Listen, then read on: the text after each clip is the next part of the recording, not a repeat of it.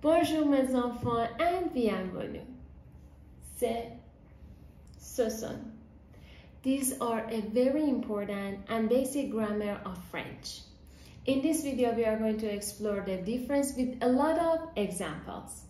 First, subscribe and stay with me up to the last part of this video.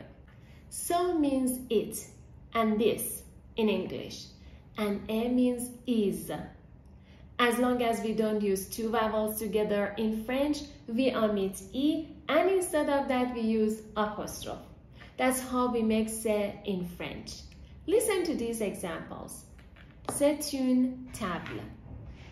C'est la fille de ma voisine. C'est ma voiture. Did you pay attention? I use just singular nouns with c'est. But what if I use plural nouns?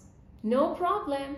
I keep so, and instead of a I use son. It means are in English.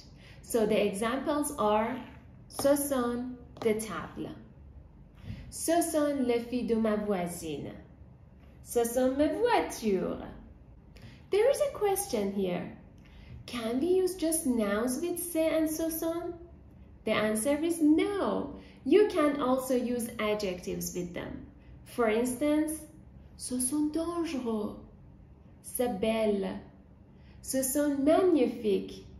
C'est terrible. Now it's your turn. Look at your bedroom and write down in the comments some sentences with ce sont and c'est.